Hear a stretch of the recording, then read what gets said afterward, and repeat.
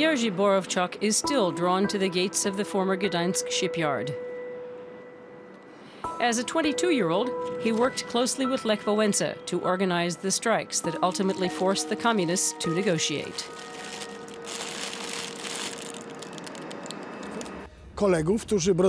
Back then, I'd selected two bearded colleagues who looked like Cuban revolutionaries. They carried Wałęsa on their shoulders to the gate and helped him up on the car. The people shouted, "Get Lech up, get Lech up."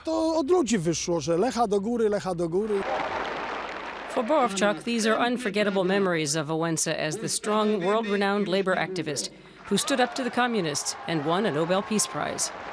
But there have long been rumors that he was a government spy in the early 1970s. Now, a letter of intent has surfaced that supposedly confirms this, signed by Wałęsa, codenamed Bolek. And receipts have emerged. But Borowczak doubts their authenticity. He says Wałęsa only talked to the communists.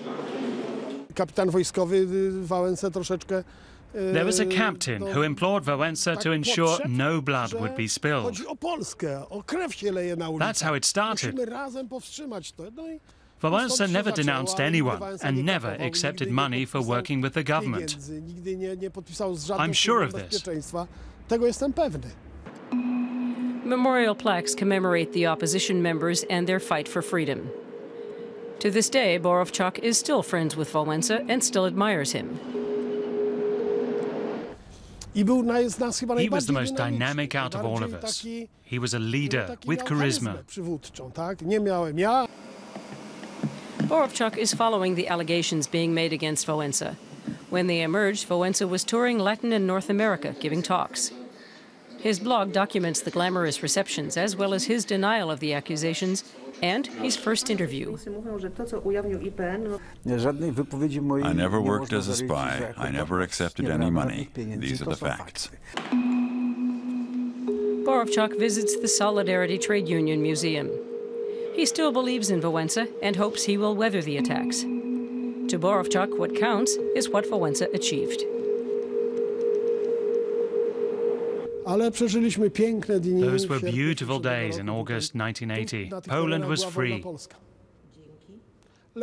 Thanks to Lech Wałęsa's leadership, no blood was spilled. The negotiations made it clear that we were one big family, and that reduced the tensions. He recalls how everything seemed promising at first. In 1989, Wałęsa had negotiated with the communists, as did the Kaczynski twins. Here, Lech Kaczynski is seen with a mustache. Wałęsa and the Kaczynskis became enemies. When Wałęsa was accused of spying, Lech Kaczynski quickly accepted it as true. His brother, Jarosław Kaczynski, leading the conservative PIS party, marshaled these accusations to discredit the entire democratic transition. Borowczak says it was a deliberate campaign. And so a recent demonstration for civil liberties morphed into a pro-Wałęsa rally. Spy or no spy. It's war. War. Someone else wants to be the hero. Years ago, Piotr Gontarczyk published a book accusing Wałęsa of having been an informant. He feels vindicated now that the new documents have surfaced, even though their authenticity is disputed. Back then, critics of Wałęsa were decried as evil liars and vermin. Those were hard times. But despite this, he's still disappointed by how the accusations are being instrumentalized politically. It's not all right to deny Wałęsa's leading role back then and to pretend he worked for the Secret Service and the communists all his life. There's no evidence for this. As the leader of Solidarity, he was independent. Jerzy Borowczak approaches Wałęsa's old electrical workshop.